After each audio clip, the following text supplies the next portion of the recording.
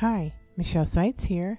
You're watching the lesson on header and footer tabs with different page orientations. If you're not experienced with word formatting, try to keep your headers simple. By that I mean, keep all your text on the left margin.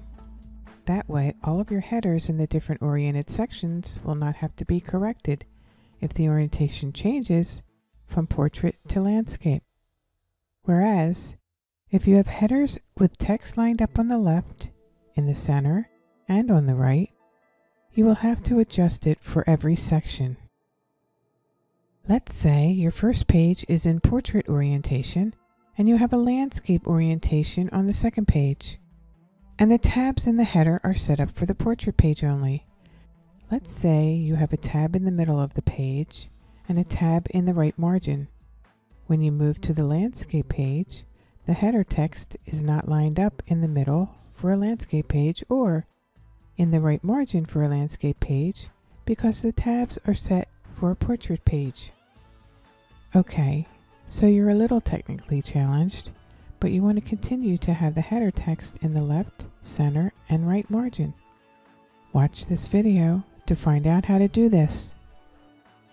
While in the portrait page, either double-click in the header if you have one, or go to the View tab and select Header and Footer. Enter the text you want in your header. I will also enter my text. Now, if you have another section in your document and it's in landscape, and your sections are linked to the previous section, you will need to adjust your tabs in the next section, as well as deselecting the link to previous item. You will need to do this in the header and in the footer if your tabs in the footer are similar to the header tabs in that they are set with tabs for a portrait page. Also, you will need to do this for any subsequent sections where the orientation changes from landscape to portrait and back again. In the header and footer toolbar, click Show Next to go to the next section.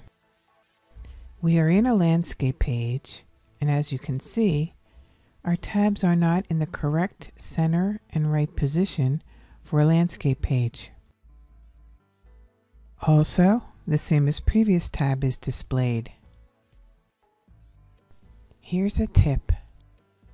If the header text and tabs will remain the same for subsequent portrait page sections, before you change the tabs in the landscape page, go to each portrait section, and if there is a landscape page before the portrait page, click the link to previous item in both the header and footer so that the header text and tabs will remain the same and are not linked to the landscape pages.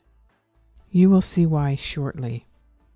Now, go back to the first landscape page section. Go to the header and footer toolbar and click Link to Previous. Now, as you can see, the Same as Previous tab is no longer displayed, and therefore it is not linked to the previous portrait page. Do the same thing in the footer if necessary.